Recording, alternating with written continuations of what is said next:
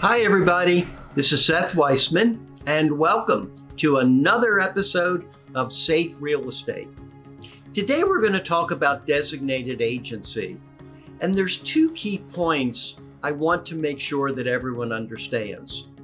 First of all, designated agency was created when Beretta was rewritten.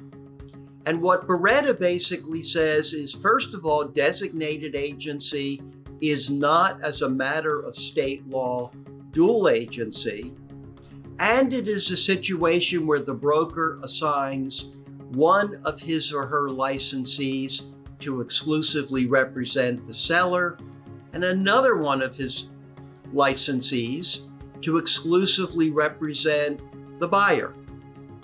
Now, what Beretta does talk about, which a lot of people forget, is it talks about the broker assigning the licensees to represent the two parties in the transaction.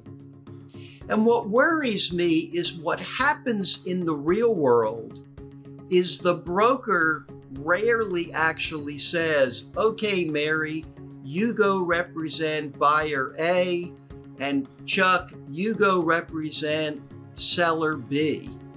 What seems to happen is that the agents themselves work out between themselves that they are both going to be designated agents.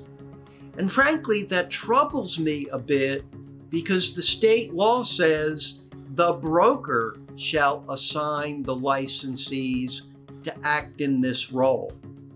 And what I think real estate brokerage firms need to do to be safe, so first of all, if you can actually call your broker and get the broker to do a formal assignment, that's always preferable. But if the broker's busy or that doesn't work for whatever reason, I think the brokerage firm should write something into their Office Policies and Procedures Manual that basically says something like, whenever in our company one agent is exclusively representing the buyer and another one of our agents is exclusively representing the seller, we designate that situation as a designated agency transaction. And unless we direct you otherwise in writing, you shall always be designated agents in that situation. The reason I strongly recommend that is if anyone ever challenges what your agency relationship was, or they say, you know what, there was never a formal assignment here, it must have been a dual agency transaction, therefore not a designated agency transaction. You have some evidence where there was a global assignment of the designated agency roles. The second point I want to make about designated agency, and it really only applies to brokers, is a company's broker cannot be a designated agency.